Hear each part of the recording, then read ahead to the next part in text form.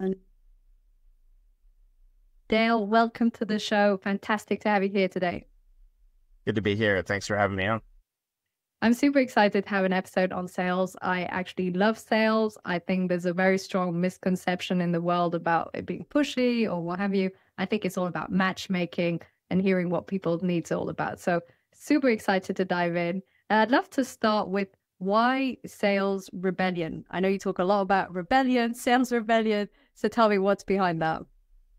Yeah, I came up with the name as I was deep diving around the mission of what it was that we wanted to stand for.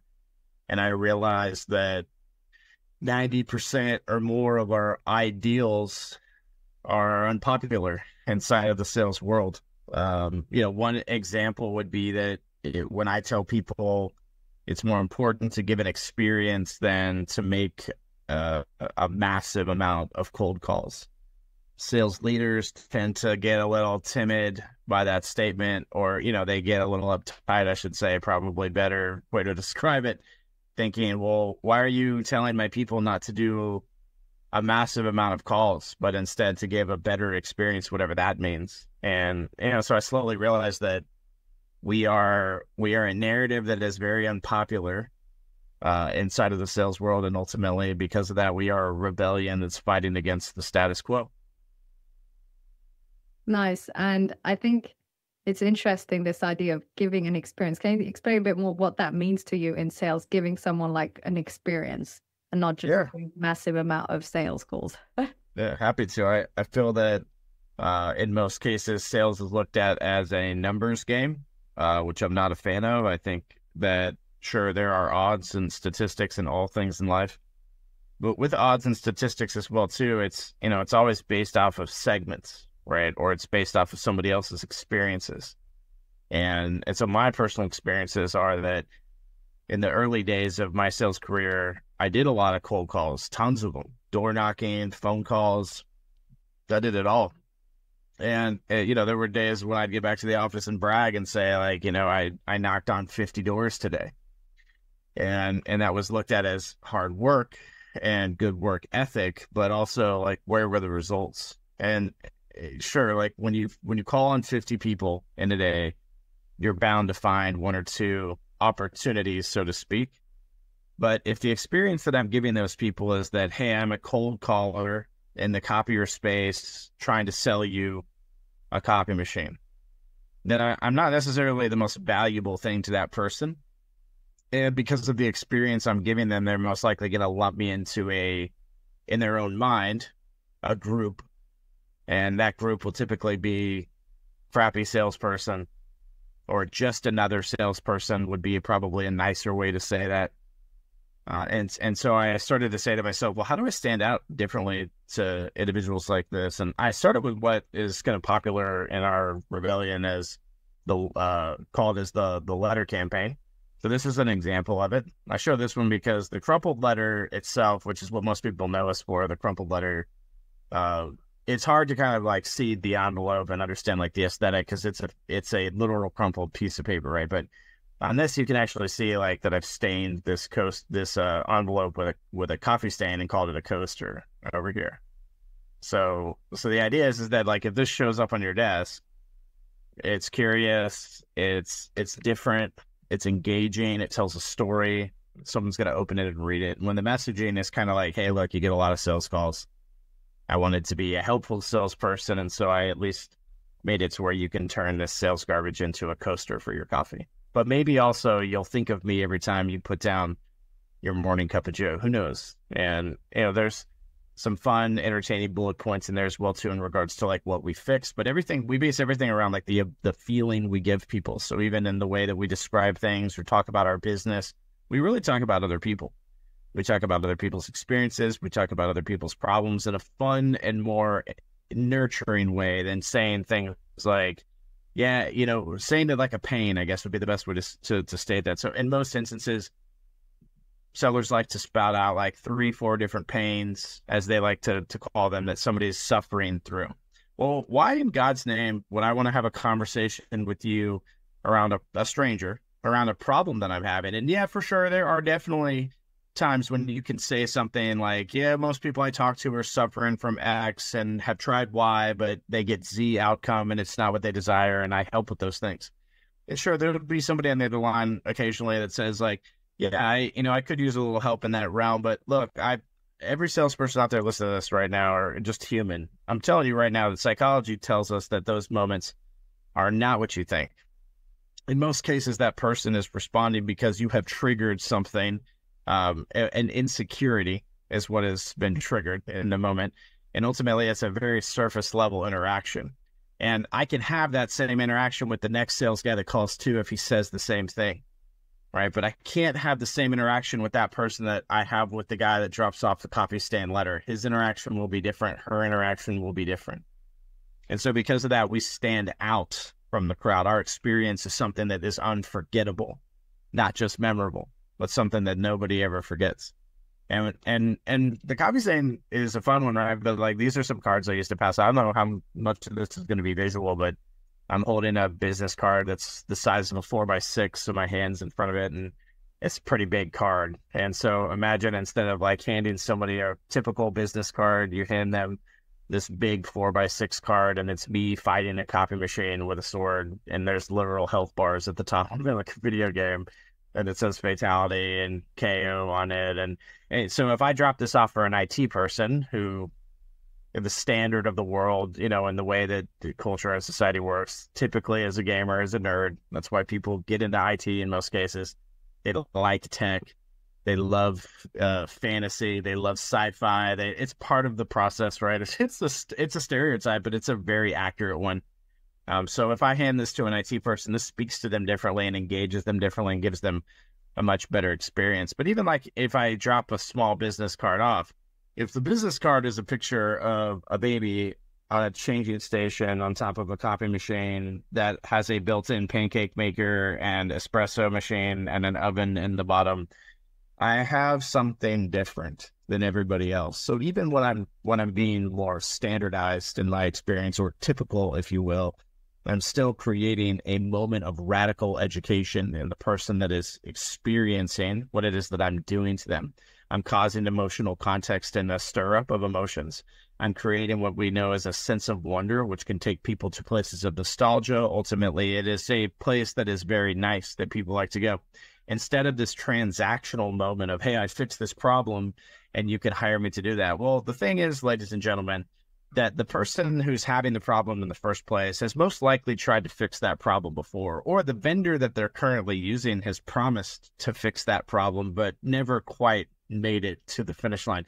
So why in God's name should they trust you to do the same thing? And I'm not saying that you can't win and that you can't create those outcomes for people. What I'm saying is that most people will be hesitant and reluctant in those moments. But if I'm giving experiences, showing ingenuity, showing creativity, problem solving, if I'm giving them something to latch to, a story to tell, a future state that we want to achieve together, and I'm doing it through methodology that ignites the brain instead of creates stagnant places where the brain lives, I'm going to have a better outcome than anybody else. Even if I still am told no, it'll be the best no that you ever heard in your entire existence. That's something to aim for. I love this. I think it's true that this idea that if you just insist on people's pain points, I remember when someone reached out to me, or I reached out to them anyway, but it was a sales call, and they're finishing with, and of course I've studied sales for my own business, so I also know what they're doing. And they finish, but yes, but you do realize if you don't fix this in, 3 months from now, this and that will be worse. And I'm thinking, how on earth will that get me to close? The fact that I'm finishing on a low point, on an extra pain point, after I'm already not convinced about the service, and then I just finish irritated. And I think it's true that sometimes at the right moment, in the right way, realizing the person can realize it's a pain point for them and can be extra motivated, obviously, for this pain point to be solved. But it has to be quite tactful. You can't just sort of throw it at the end. By the way, this is all the pain you'll get if you don't sign up. So yes, I think that having this sense of wonder and play. So how do you, once the person is open, let's say they see this creativity, they see this playfulness, they see the wonder, how do you then go from this initial stage of maybe curiosity, awareness, vague interest, into actually them becoming a client? Yeah, so and this is a great question because a lot of people say this feels more like relationship selling. And the problem with relationship selling is that most people get stuck so deeply in the relationship, they have a hard time asking for things. I think this stems to a place that we can all relate to. So anybody that's listening that's had a relationship with another human being in their life, it can be a myriad of different relationships, right? But let's take a complicated one. Like you said, you were married. I've been married for 17 years this March. March 24th, if anybody wants to send me a gift. All gifts welcome. My wife and I have also been together for 21 years this September, or August. So we've been together for a very long time. And in that relationship, there's only one way to ultimately get better, grow stronger, and become unified in those 20 plus years.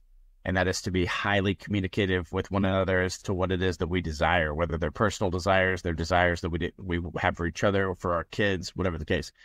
Communication is like the key to that. And this what it boils down to is communication. So if I'm being creative, I have to communicate ultimately what it is that I can help you with. And here's the thing is that I'm not communicating. I'm not saying I can help you with these things necessarily. What I'm doing is I'm painting this picture. So if I'm selling copy machines, I'm saying things like, hey, I saw that Jessica is in accounting.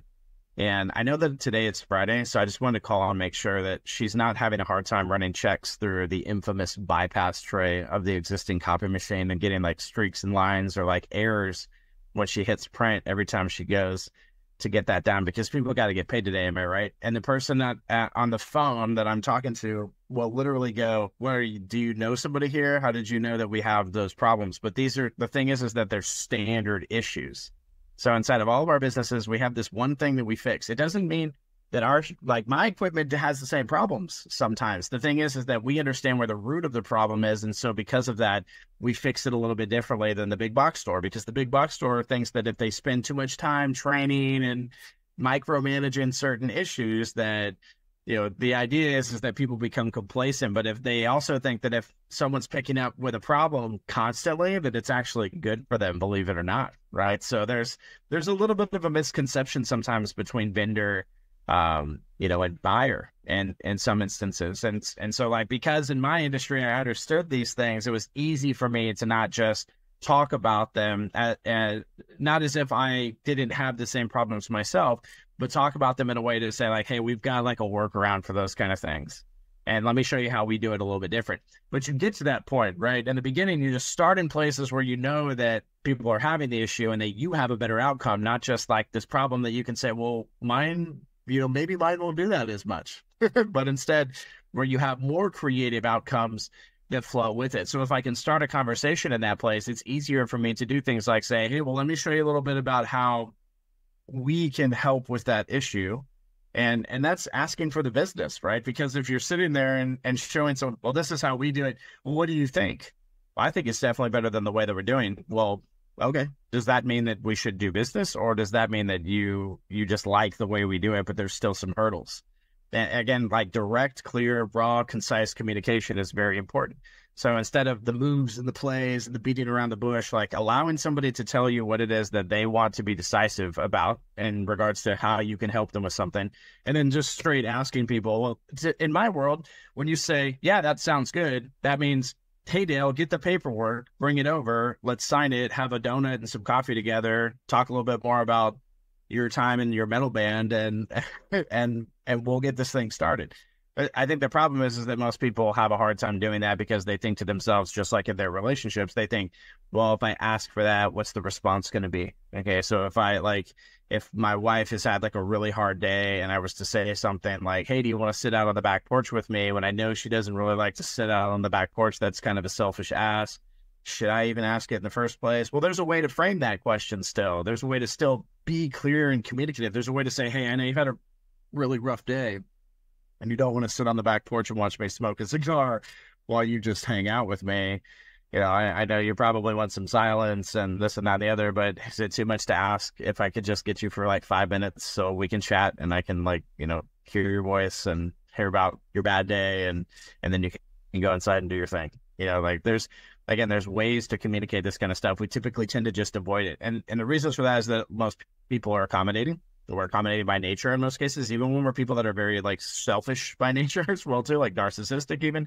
We still have this accommodation theory where we think we want to allow people to do things that they might like, you know, and sure, there could be like ulterior motives to that in some instances as well too, so be careful about what I'm saying here. But again, it boils down to this idea that because of that accommodation theory and factor, and that we're all built in with, we tend to do things like avoid conflict or not say certain things because we think in our head and have built a narrative around something that's false and not true, that we'll get a bad response from it. So I think in my mind that if I try to convert this coffee coaster person from meeting and presentation to sale without them just coming to me and saying, hey, we're ready to go, I might ruin the relationship there. But what really happens is I ruin the relationship by not being forthright, blunt, and honest in the first place. And because that person then starts to think they can do whatever they want inside of that relationship, which means that they think that they can do that with anybody that they're around. But if just like I'm saying this in regards to, or I'm stating this in regards to like the way that we need to treat a buyer, we as sellers need the same thing as well. Sometimes like we need a buyer to say, hey, I'm not going to ghost you for the next 3 weeks, but I am going to not talk to you because I really don't need you right now, at least for the next 3 weeks. I have some other stuff to do. And if I don't, and if like that turns into 6 weeks, please just like respect my time and don't call me and bump your emails and ask me if I'm okay and why haven't I gotten back to you. Like I need some time. We also need as sellers that same type of clear communication from people as well too. Well, look, the only way to get that is to do it yourself. So if I'm freely speaking to another human, regardless of their personality, if they're accommodating, whatever, they're quiet, if I'm being very blunt and bold and honest, they will do the same to me. So I know that was a big, huge answer to the short question, but it is a complicated issue. And it really stems around this identity of what communication is, how we carry it out on a daily basis in our personal lives and our professional lives, and what people deserve in those moments. Because what they typically get from salespeople are lies, deceit. They get, thrown under the rug in some instances, because the salesperson doesn't like how quickly the deal's going. So they go to your boss and tell on you. And, there's all kinds of different things that they typically experience with salespeople. And so we have to be very careful and understand that side of communication and what people are typically experiencing, and be more bold and blunt and raw, because that's where honesty lives. And the more honest we can be with each other and with people, the better the relationship. This approach of being honest and blunt and raw is really refreshing. And also what you said from the buyer's perspective, I've thought many times, if I can get, and this is my aim, at the end of a sales call, a clear no, it would be heaven. I'm like, I need to change my pitch or talk, or it's not really a pitch, it's more listening and answering their questions and then telling them how it could work. And if they could say, no, I'll think about it, or maybe, and then you have to question and, how to make it a win or book a second call, etc. If they could just say, you know what, right now, it's a no. Wow. So good. So good. Music to my, as much music, I think, as a yes, because this uncertainty, this maybiness, and there's the I'll think about it where you're pretty sure it's a yes, but that's kind of rare. And then there's the maybe I'll think about it and it's a no. One of the things I know that I'm going to test in my next sales call is the next time someone says a fake no and I know it's a no, I'm going to say, okay, so what is it that will make you say no a few days from now when you reach out to me? So I've been meaning to ask that question. I always find it hard, but I think just like you said, just saying what's in the room. If you feel it's a no from them, get them to say it. It's also a weight off their mind. They don't have to wait 3 days and then write that email and say, you know what, but just get them to say it and be like, hey, it's cool. And, maybe I can put you in touch with someone else that's a better fit. Or maybe we can talk again in 6 months. Or maybe you're not interested in any coaching and training and you do your own stuff. It's cool. I'm not actually upset by no's. I'm upset by maybes. Because in the past, I used to bet everything, I don't anymore, on those maybes. And then when they were no, it was such a crush. So like crash, opposite of crush. And so, yes, I think if people could be just a little more honest, people aren't really scared of a no or rejection as much as we think, if it's done tactfully and for your reasons, because when people say no, it's for their own reasons. It often has nothing to do with the person. So Yeah, that would be good. I want to move on to something slightly different, but still in the sales process. I've coached a lot of business owners and entrepreneurs that really struggle with, well, sales, that's one thing, but also with the prospecting and lead generation. I'm curious, what are like 2 or 3 ways in which people don't think about or underestimate or don't do in terms of prospecting and lead gen? That if you were right now to coach a business owner and that was the main pain point, you'd be like, you know what, doom, doom, doom. Of course, it might depend on the business, but I'm just curious if you have any innovative ways of looking at lead gen and prospecting. Yeah, for sure. I mean, that's our bread and butter. So like we are a sales training organization, but the biggest reason that people typically bring us in, because some of that umbrella lies strategy, go-to-market, concepts. There a lot of things, based on the sales topic in the first place. So a lot of organizations bring us in because we can ignite and spark their net new outcomes and their just general prospecting behaviors. So one thing that we are seeing as very popular right now that we're teaching that is getting great outcomes is getting back to the old school ways of prospecting. So right now, I think it's somewhere in the ballpark of, and these are not stats that are public, these are my internal stats. I just want to say that somewhere in the ballpark of a rep sending about 1,000 emails a week. The open rate of that will be less than 2%, and the response rate will be less than 1%. And these are just, kind of like the emails that are typically sent by salespeople, right? Quick question in the subject line, things that people have grown very accustomed to. It's like in sales, it's like we kind of teach people what to get used to. It's the thought process. So even when I show you this letter, some people say sometimes when I make that statement, they're like, well, what happens when everybody's sending a coffee letter? Well, we have 7 letters in that campaign, and we have a postcard campaign with 12 letters attached to that. So like we have the ingenuity in regards to our own system, even that we always have something different for you, even if it feels similar. But here are the facts, though. Ultimately, like email, think about this for a second. Email is like 30 years old in regards to its like general access. So like, I think the technology was created in the 80s. Somewhere in the 90s, it became like, I have an email. People send me messages on a computer and I open an email. And it was supposed to be a new form of mail, right? Well, now it has become, most people, they have a personal email that they don't give anybody just for convenience sake regarding logins to sites, right? I want to like get some information on a mortgage, and I don't want a bunch, I don't want people having this email. I don't want, I'm just going to like mark everything as spam that comes in here even, it's almost like a very bunkered place. Now, it's not easy to get into someone's email. There's our firewalls. There are all kinds of technologies that that keep people out of your email or in a specific place. And now think about the phone as well, too. The phone is a little bit older than email. However, it was created as a way to communicate with people at distances much more effectively or quickly than the old variations of communication prior to, especially because in most cases, what people were looking for was a fix to certain things that were causing problems. Someone dying, somebody needing help or attention, a major event happening, and this idea that like you had to plan everything like 2 years out because if you didn't, no one would ever like know. Oh, they'd be like, oh, that happened like last week by the time they heard from you. It was a thought process. So that's why phones were created, right? Like think about that for a second. What happens in this generation, in our generation, what happens when the phone rings? There is a very high chance that it is a solicitor if it rings.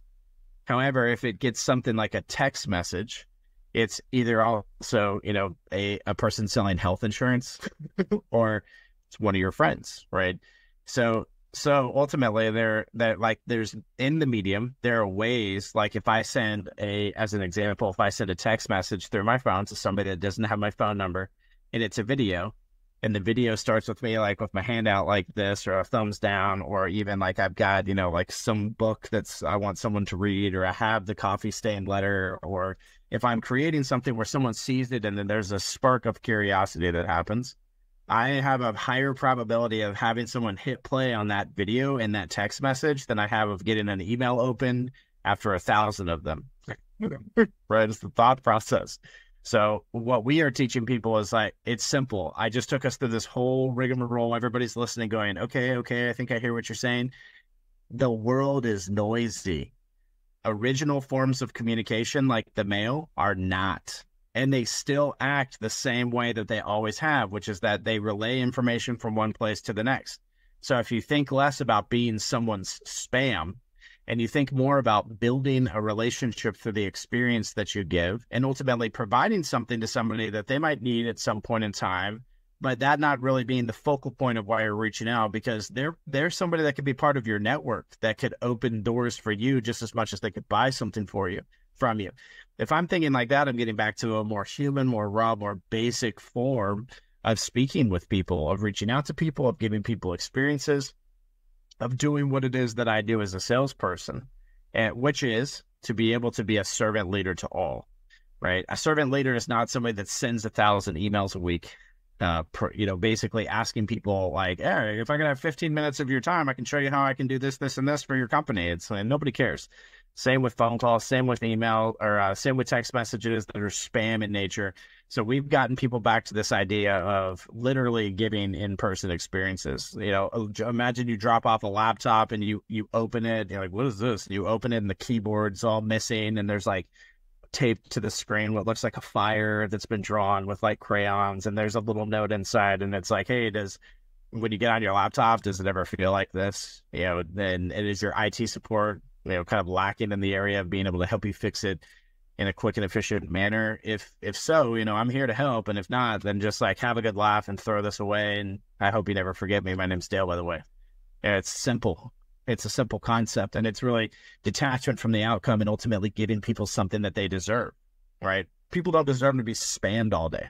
People don't deserve to be annoyed and solicited all day. Nobody deserves that. People deserve a good experience. They deserve to be able to check out from the mundane for a minute in the way that they're interacting with you. They deserve to be able to see something that could potentially and truly help their business in a different light than just thinking, yeah, well, why don't we just go ahead and get 4 bids on this since we got a cold call from this guy and see if anybody's got anything new out there. But instead, to be able to be ignited with ideas, with this sense of yearning and longing to do better inside of their own organizations, and thinking that, well, this is less of a salesperson and more of like, I'm hiring somebody to come on board and help me to fix these issues. We've got away from the core principles and mindsets of what it is to truly help and serve people. And I think that's one of the biggest issues, and why so many go-to-market strategies or the way that people do outreach sucks in this day and age. A lot of people don't like hearing this because they say, well, what are my BDRs and SDRs supposed to do? We have BDRs and SDRs in our system that send hundreds of letters on a monthly basis to people, and then are making phone calls and sending emails behind them that get opened, that get responded to, that create interactions with people because we're doing something different and providing something outside of the box. The other problem with go-to-market strategies and this general outreach is that most people just tend to like download a list off Zoom and freaking go. And that's crazy. And the problem is that most of these data companies like ZoomInfo or whoever you're getting your data from, I'm not crapping on just one of them, but they all are kind of like in the same boat for me, in that you type in some variables and I want people manufacturing this and that. They pull from data sets that have not been cleansed. They, like, for the most part, what you're getting is old data. It's stuff that, you know, some point, somehow they got their hands on. And if they have new stuff, they have new stuff. And occasionally you'll talk to somebody that's relevant. Well, the problem is that like there's too much convenience to that. Well, if I can just pay this company $20,000 to have a list of 80 million people that I can reach out to, like, wow, that sounds really good. And I can just upload that to my CRM and bada boom, bada bing. That's an issue. Like, salespeople, the whole point of a salesperson is to be involved, entrenched, and ingrained into the community, right? And by just like downloading the list, we haven't really done anything. I love watching people like do their cold call videos where they're like, hey, you know, am I speaking to so-and-so? Like, this is a sales call. Can I have 30 seconds? You know, if you're feeling lucky. I think that kind of stuff is fun and entertaining, but I always laugh to myself and think, most of the people that they're calling on, they have no idea who they are. They did no research. There's no real cleansing process. They're trusting data sets to tell them like, these are your prospects. And that sucks. Instead of just really like altering the thought process and saying, well, don't I want quality? Like if I could call on 100 people that use my product for sure, right? Even if they have somebody else, and even if only 8 of the 100 will actually convert within the next 6 months, wouldn't that be a better list than these thousands of people that you're sending messages to that are just marking you as spam, deleting you, ignoring you, not responding to you? Like, to me, we have it so backwards in the way that we want something so badly as salespeople.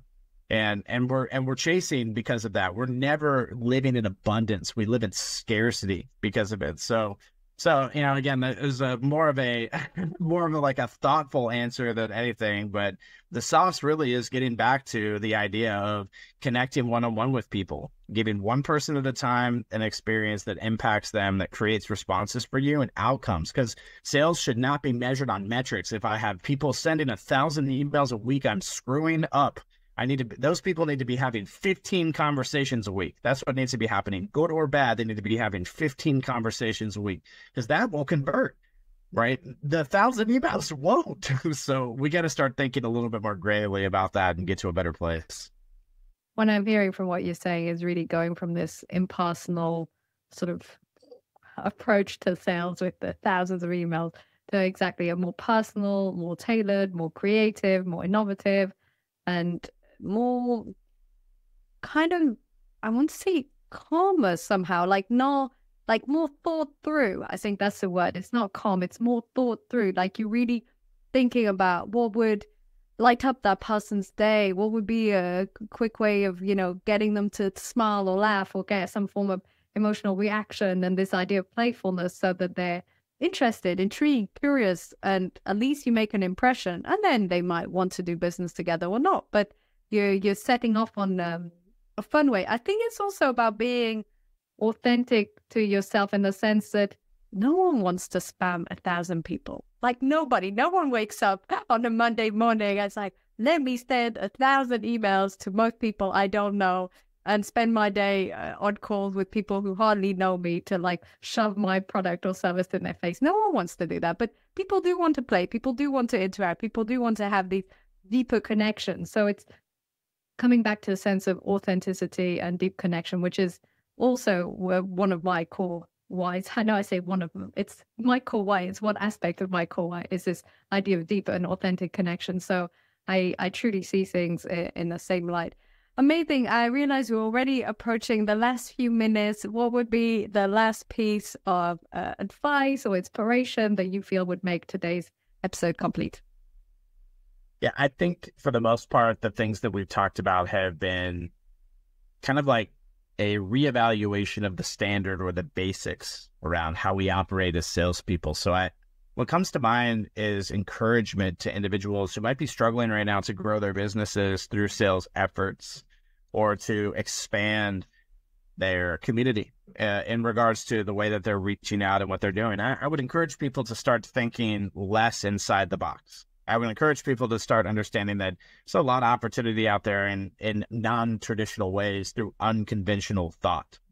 I would encourage people to, like you said, be a lot more authentic, right? Like I was explaining this business card and talking about how I sell to nerds when I sold copiers, and I accommodated that.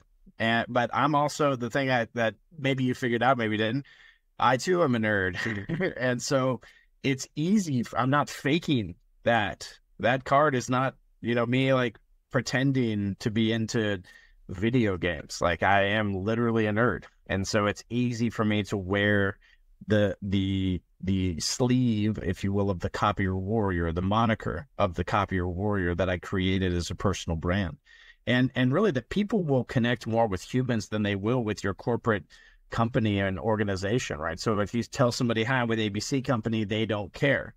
If you tell somebody that at XYZ company, we fix this thing, they don't care. But if there's a little bit more of a personal approach to it, and if ultimately you're speaking with somebody in more of a direct way, because remember when we talked about communication, we talked about bold, blunt honesty, directness, right? So if we're getting back to those roots, back to those basics, back to the simplicity of life, and then, not trying to cover everything up with this business-centric mentality. Everybody says things like, well, it's not very business-like, or that's not very professional. Well, what is?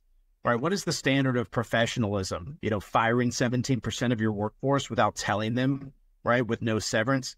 Is it the sexual harassment cases that I hear constantly from the women in my circles? Is that the standard of professionalism in business that we live by today? In my opinion, we have used that concept as a cop out for ourselves to be able to be legendary in our walks. Instead, we have become vanilla, bland, and boring, little meat sacks that walk around and can recite the company policies and speak the script that they told us to do over and over again. Like, break free from that. Be more of yourself. Rebel against the status quo of those things. Stop worrying about what people will think about you and start remembering that the person that you're going after in regards to the business that you seek to serve, the person that is there, remember the word, right? Person. Like, they're a human. They're not a corporate shill or a robot. They're a human being. They watch Netflix at the end of the day, or HBO Max or Hulu or whatever, right? Like, they like to laugh. They eat normal food. They like to hang out with friends, or they're more of an introvert like yourself, maybe listening as well too. And they need that downtime every once in a while. They're a normal thing, and they're operating as a human on this earth for the next, hopefully 80 to 100 years of life, and enjoying what it is that's put in front of them. Stop thinking any other way about it, because when you do, your life will suck too. And one to leave for everybody out here, I would challenge you to, we have this concept of choosing legendary inside of the Sales Rebellion. And so what I would challenge you to do is to take one person from a sales perspective, one person inside of your funnel, if you will, or your prospecting efforts, or maybe it's a person that isn't responding to you and hasn't for like 6 weeks. Think about the things that Katie and I talked about on this podcast just now in regards to clear communication, better experiences, being more mindful, being open to risk and discomfort in order to like ignite something in somebody else.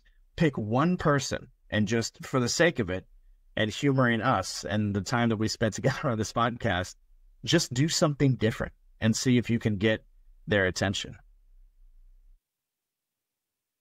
Wonderful. Thank you so much, Dale. I've learned a ton. This was absolutely wonderful. Thank you so much for being on the show today. Pleasure. Thank you.